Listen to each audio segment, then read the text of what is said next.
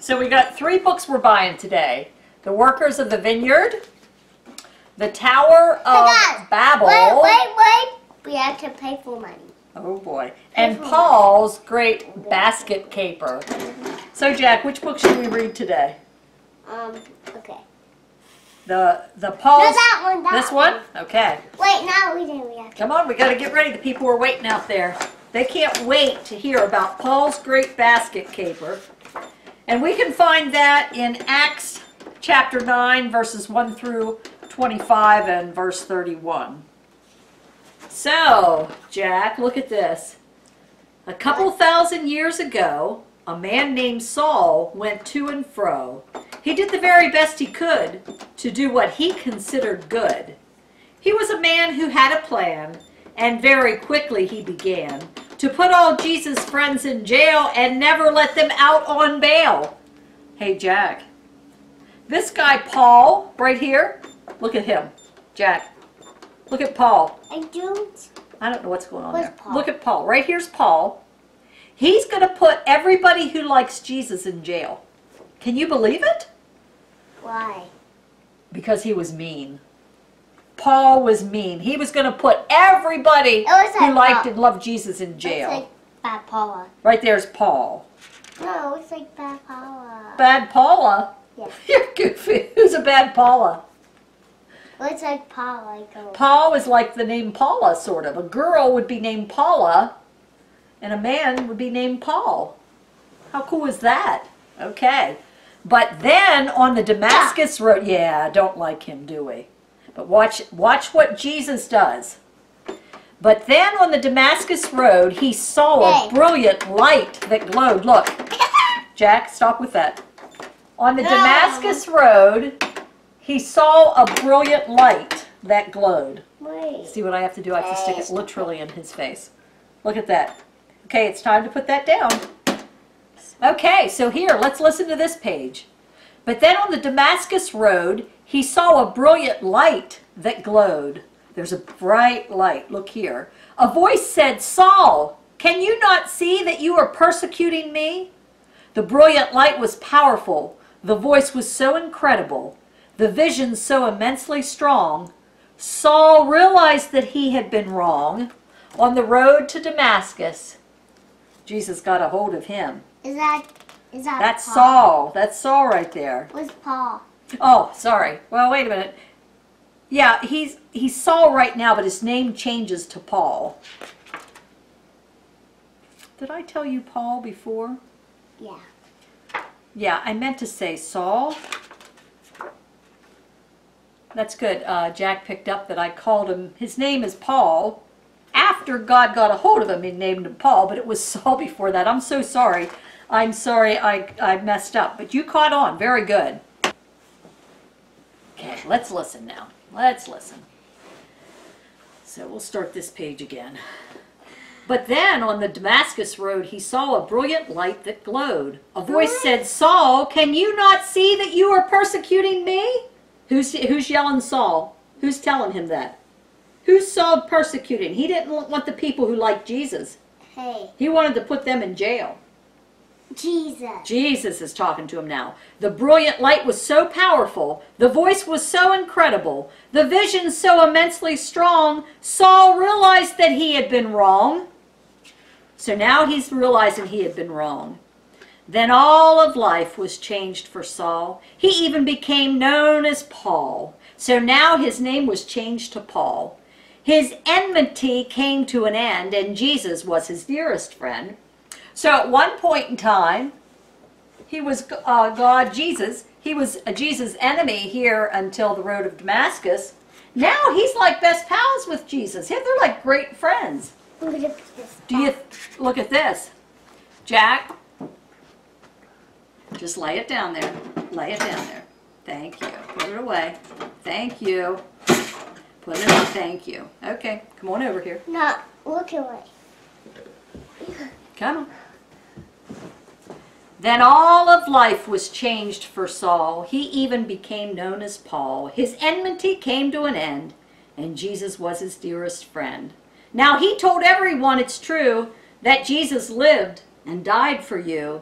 He paid for all of your sins, he said, after and you he got has that risen talk- from hey, the dead. After you talk time, I want it to go blur, blur, Okay. to see that TV. Okay. See the So TV. Jesus died for us. Jesus died for Saul before he was even Paul. Jesus loved Saul even when he was bad. Jesus loves everyone. But look at this. This so enraged Paul's former friends. Just think, they said, what this portends. If folks believe what they are told, we'll soon be left out in the cold. Look, they're really angry. They don't like it that he's Paul now. They like the old Saul who was mean and hateful because they're mean and hateful too. Look at their angry looking faces. Look at that guy. Holy heck. If everybody follows him, our chances will be very Is slim. that Jesus? No, these are grumpy old people. And this is Paul talking now, who used to be Saul. This is confusing. If everybody follows him, our chances will be very slim to keep the leadership that's ours, and we may lose all of our powers. To solve this problem once for all, the men decided to kill Paul. They're going to kill him. Uh-oh. The men... boy! That's right. They shouldn't want to kill Paul. But listen to this. They had some killers lie in wait at each and every city gate. Look at Wait, this. is that a firework over there? I don't know. I don't know.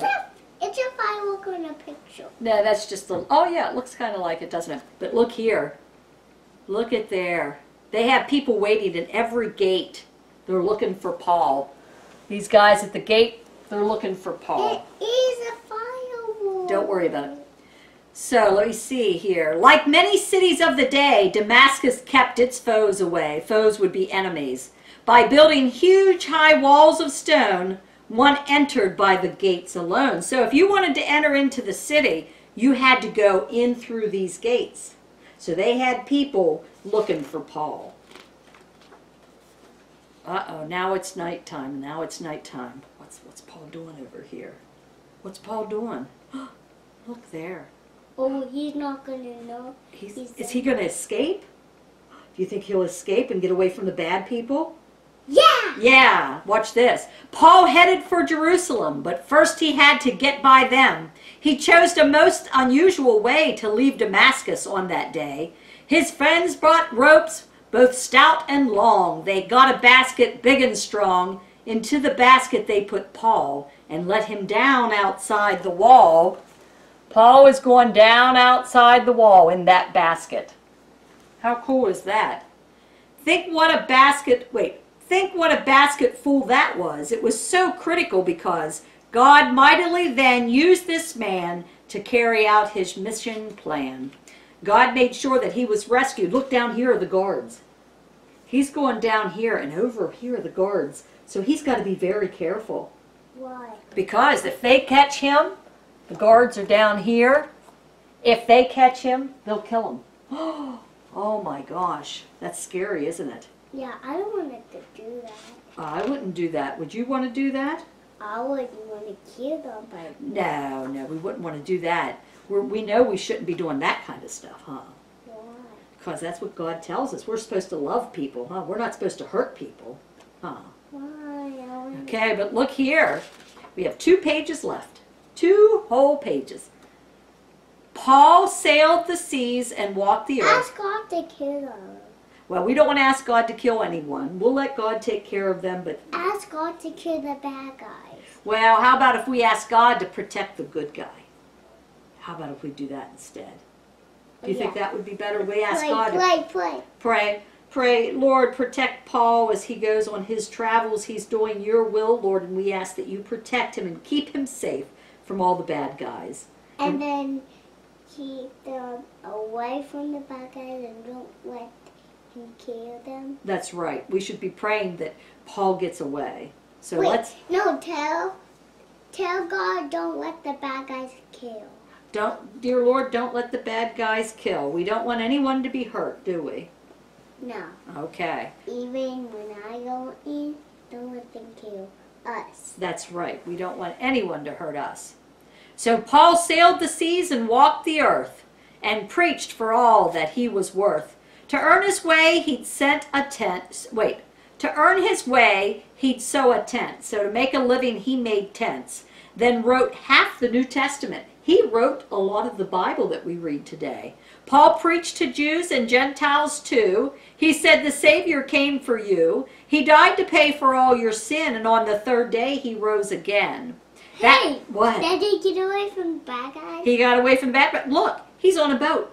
He got away from the bad guys. And then he went to other lands. He went to different places and he preached to everyone. Yep. He was on a boat. He got away.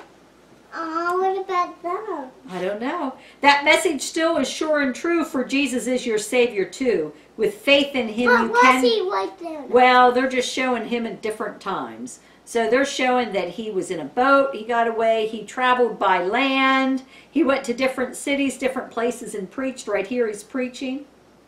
With faith in him, which is Jesus, you can be sure that you're eternally secure. We put our faith in Jesus and he'll protect us. He'll keep us safe from harm. He'll be with us always. Is that it? That's it for this book. And that was a wonderful book. Paul, what was Paul's other name? Oh, I'm not listening to that one. Look, what was Paul's other name? What did we call him? Saul. Saul. Yep. And then his name was changed to Paul. When he became a follower of Jesus, his name was changed to Paul. Then they get bad again. Well, he'll stay good. Paul stays good for the rest of his life. He preached Jesus everywhere he went. This don't shock me. Nope, it's not going to shock you. But you know what the great thing is? When Jesus comes into our hearts, he changes us. We become a new person. So we have to keep that in mind, that some of us at different times of our life... Oh. Whoops, there goes the camera. Put that down. It's stuck on the thing. There. Some of us at different times in our lives can be like Saul. We can persecute Christians, people, whoever, but when God gets into our Ooh, hearts, that's scary. he changes who we are. We become a new creation. We become a new person. And sometimes in the Bible, God changed people's names when they started to follow him. Okay, ready to watch Monster. Jack wants to watch Monster House. Ready? We have seen this Okay, movie turn on the other way, 553 Hey! times. When you're done, does it go off or does it matter? No, it doesn't go off automatically. I've got to shut it off. Hey, wait, put it on the other side. Wait, Hold on. I'm gonna try it. Try what? I'm gonna try to be on the other side. Wait, let's tell everybody goodbye. Goodbye. Goodbye. We'll see you next time on Talk time. Oh, don't turn it off. Thanks for joining Jack and I today for Paul's Great Basket Caper. And you can find this story in the Bible in Acts chapter 9, verses 1 through 25. And what can we as adults learn from this story? Well, we can learn that God can change anyone's heart. Saul was a pretty wicked man. He killed Christians. He was at the stoning of Stephen. He was a person who hated Christians. He had hate in his heart. But when Jesus came into the picture, Jesus asked him, "Why are you persecuting me?" Well, the reason is that Saul was blind. He couldn't see. He thought he was doing right, but he could not see. And when we accept who Jesus is, when we open our hearts to him, he takes those scales off of our eyes and he opens our eyes so that we can see. We can see him. We can see his kingdom. And God's kingdom is all about love. So when we harm others, we are not living in God's kingdom. Also, too, when we have a change of heart, because God is in the softening of hearts business, before we come to Christ and know him, our hearts can be hardened. So we're not willing to listen to what God is telling us. But once we have changed and people witness that change, we can be a testimony. We can show them how big our God is and what he can do. So sometimes it's hard for people to accept that you changed. Saul, even though his name was changed to Paul, the disciples really didn't trust him at first, and with good reason, because he was a murderer. But with God, people can change. So if somebody says, hey, you can't change, or they're still getting on you for your past sins, just let them know that you are a new person in Christ. You have new life. You are a new being, and God is at work in your life. Let's say a word of prayer.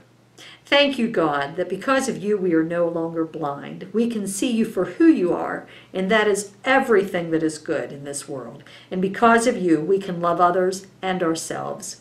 We just thank you in Jesus' precious name. Amen. See you next week on Talk Time.